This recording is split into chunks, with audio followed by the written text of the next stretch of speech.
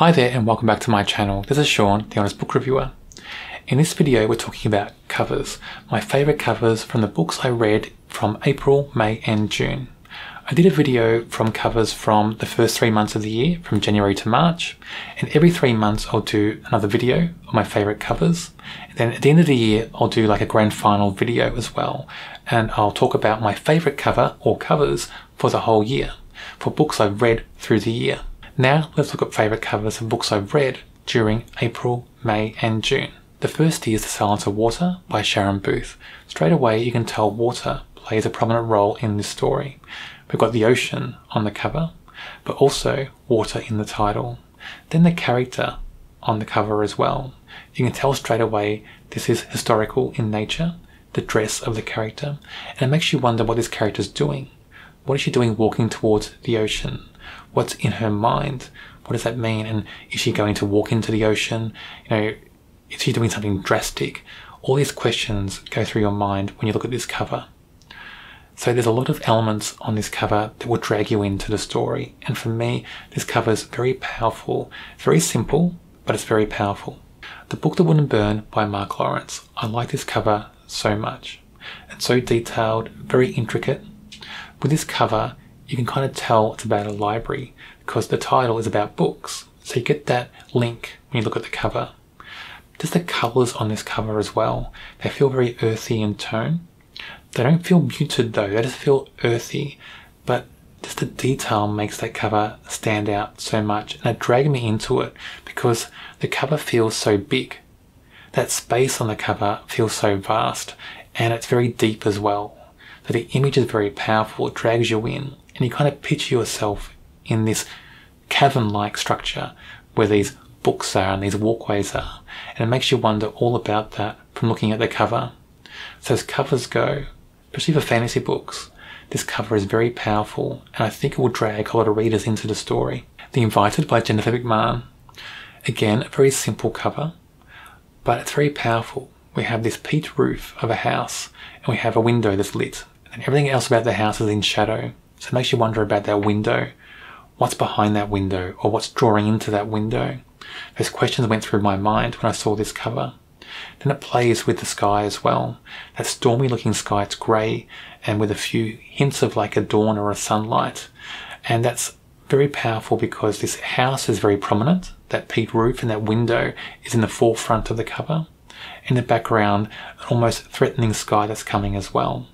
So this book speaks about threats, about danger, about shadows and darkness, also about what's coming into this house through this window. Is this window like a portal inviting things in, or is something coming out? And if you go into this house, is there something there that's a danger to you?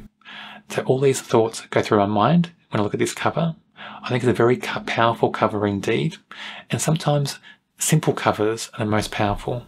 The Hunt by Kelly J. Ford. Look, the cover is very powerful.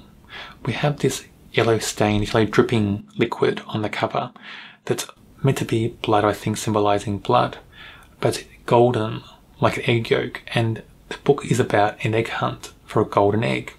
So it's almost like this molten gold or this golden egg yolk running down on the cover. But of course it's symbolising blood and danger. So that kind of drags you in to the cover as well, because that title is very prominent and that golden liquid is behind the title and stands out on the cover so much. But the title and that golden type liquid on the cover is set before this background of the town, and it makes you wonder about the town as well. Is that town dangerous?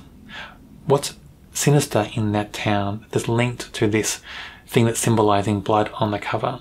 So when I look at the cover, that goes through my mind, and it makes you wonder what type of book this is, because the cover is promising all that in the book. Final Girls by Riley Sager. I like this cover. It's constructed very well. The contrast between the border, the bright pink of the border, and then this darker image in the cover itself. They've got these trees that are very dark, they're black, and their leaves, their foliage just mesh into one big mass. And then it kind of creates an arch for this figure on the cover. And the arch is in brightness. But then that figure feels like it's in a sort of a trap or some sort of prison or enclosure, and that figure can't get out. You get that sense, that almost dread when you look at this cover, that that figure is in some sort of danger. There's a threat. And that threat is either captured this figure in this almost dome on the cover, or very close to capturing the figure. So when you look at the cover, all that goes through your mind. It did for me anyway. I felt that danger in the cover. I thought that person is in grave danger. And I thought the blackness of the trees just promises danger in this book. So it's a very powerful cover, very well done, very well put together, especially with that contrast with the bright pink around the edges and that darkness in the main image of the cover. Just very powerful indeed. So there you have a list from books I've read in April, May and June, where I've enjoyed the covers. All those covers, in my view, are powerful for different reasons. And I just love the fact that there are so many different types of covers out there, and the way covers are put together can sometimes tell a very powerful story. As I said at the start of this video, every 3 months I'll be doing another video about my favourite covers for books I've read in those 3 months, and then by the end of this year I'll have another video that's almost like a grand final for covers. I'll talk about then my favourite cover for the whole year. On my channel I review books from all different genres. Check out my channel and subscribe. On the screen now is a link to a video for another book I'm sure you'll enjoy.